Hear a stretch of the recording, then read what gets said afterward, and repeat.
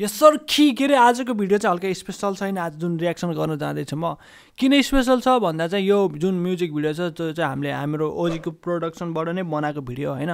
अनि यो music video चाहिँ मैले एडिट हानेछ। अनि सर्ट चाहिँ हामी दुईजना चिरन र म मिलेर सर्ट गरेको छैन। अलमोस्ट 80% सर्ट चाहिँ चिरनले गरेको छैन। साउट आउट टु चिरन, खतरा सिनेमेटोग्राफर अनि खतरा पाइलट हो चाहिँ क्रेजी पाइलट पनि हो होइन। अनि के अरे अझै यो आर्टिस्टको कुरामा चाहिँ के अरे योङ्गस्कोर जी उहाँको नाम चाहिँ होइन। उहाँ चाहिँ के अरे सिधै युकेदेखि 9 वर्षपछि चाहिँ नेपालमा आउनुभएको। अनि त्यही भएर हाम्रो टक्कै कुरा भएको थियो नि, एउटा भिडियो हान्ने प्लान भएको थियो। अनि टक्क हामी एक दिनकै सर्ट हो होइन, झ्यामझुम भएको। तर भिडियो एकदम राम्रो भएको छ। आज भिडियोको बारेमा धेरै कुरा हुनसक्छ, अडियोको बारेमा भन्दा चाहिँ होइन।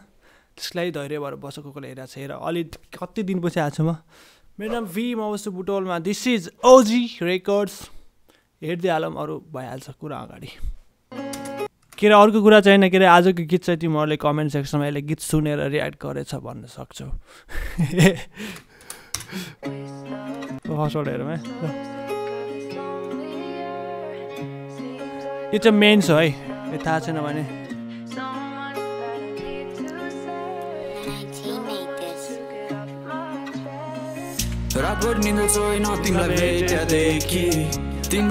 मलाई त याद छ के यहाँ को आर्टिस्ट मैले ध्यान दिँदैन। बालेन दाई को हुनुहुन्छ यहाँ। अर्को पप आर्टिस्टहरू स्वप्न सुमन, सौगा यो दसैँ गाउनेवाला सुगम पोखरेल मलाई भेजा भइसक्यो। यो चाहिँ एल्डोराडो यति कसैलाई थाहा छैन भने। तर होइन लोकेसन भन्नु हुँदैन। यो होइन एल्डोराडो होइन। रियल मेडिड फ्यान पनि है ब्रदर। फेरि युकेमा बसे फुटबल फ्यान भइहालिन्छ।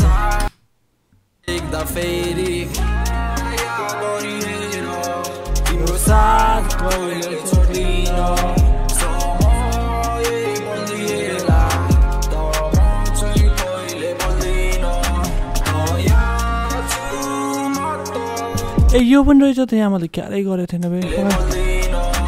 यो त सेफ के सेफ त्यो कता कता फाइनल छ कि जितेको कि को अरे थाहा चिन्छ हौ भाइ स्कार भाइ। एउटा कुक थियो नि मास्टर सेफमा गएर जितेको के अरे फर्स्ट रनर अप हो कि जित्या हो कि मैले बिर्सेँ कुरा चाहिँ। यो उहाँको पनि फोटो रहेछ क्या यहाँ।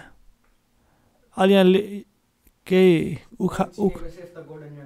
होइन नेपाली हो क्या, नेपाली हो क्या। के अरे यहाँ चाहिँ जो यहाँ कसको फोटो छ जसले केही लाइफमा केही उखालेका मान्छेहरूको फोटो रहेछ। जाऊ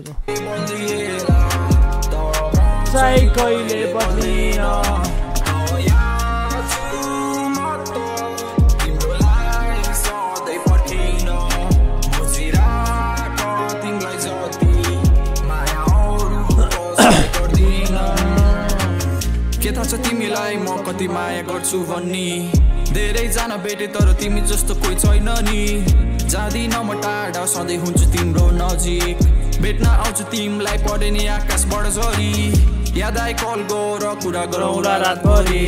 लङ ड्राइभमा मिठो बात गर्ने। Hold on tight, call, you know you are safe with me. Yeah. मेरो अप्स एन्ड डाउनमा जहिले दियो तिमीले साथ। तिमी जस्तो छैन नि अरू कोही खास। जान्छ अब हेर। मेरो फर्स्ट तर बनाउँछु तिमीलाई नै मेरो लास्ट। तिम्रो साथ कहिले छोड्दिन।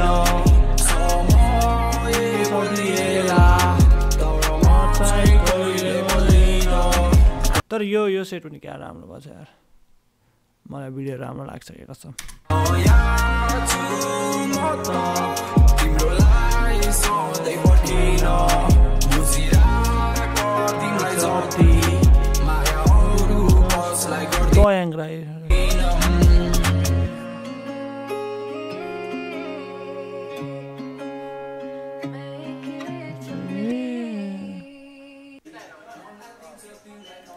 सर ओजी रेकर्ड चाहिँ ओजीबाट भिडियो बनाएँ।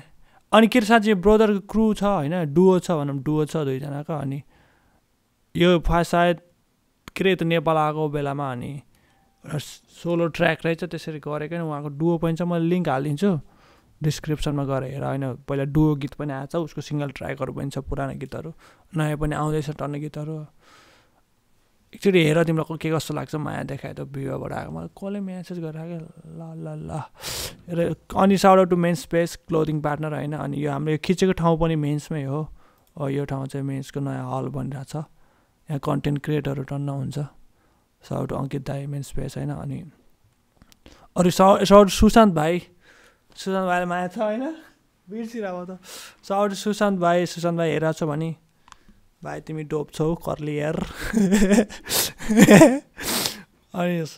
अनि के अरे मिक्समा के अरे गीत पनि राम्रो छ मैले गीतको कुरै खाएन तर गीत नि राम्रो छ मैले सुरुमा कस्तो लाग्थ्यो अब सिरियसली भन्दा तर सुनिराख्दा चाहिँ एकदम हाम्रो बाउ मलाई सब याद छ कहिले त मैले कमेन्ट पनि हानेछ गएर हेर्न सक्छ तिमीहरूले 1 लाइक बजाइदिन सक्छौ 7 लाइक रहेछ रोनाल्डो अनि ब्रदर पनि रियल मेड्रिड फ्यान भएर मैले भिडियो गरिदिएको खासमा यति नै भन्छु अरू गीतहरू के छ भने अब मैले टक्क टाइममा भिडियो हाल्नेवाला छु अब चाहिँ यस्तो डिले हुँदैन होला सकेसम्म चाहिँ मैले गर्दैन डेली हाल्ने ट्राई गर्छु नयाँ गीत नै आएको छैन कि कसम अलिक जुन मजा आओस् के सुन्नलाई रियाक्सन गर्नु पनि मजा आओस् सुनेर किन रियाक्ट गर्नु बसेछु नहोस् न गीत सुन्न कि लास्टै नराम्रो होस् कि लास्टै राम्रो होस् क्या मलाई रियाक्सन गर्न त मिड गीतहरू नलेर आऊ कि कस्तो हो सिरियसली भनेको पिस आउट के र अर्को इम्पोर्टेन्ट कुरा सबभन्दा इम्पोर्टेन्ट कुरा चाहिँ कसैलाई म्युजिक भिडियो बनाउनु छ भने ओजी रेकर्ड्स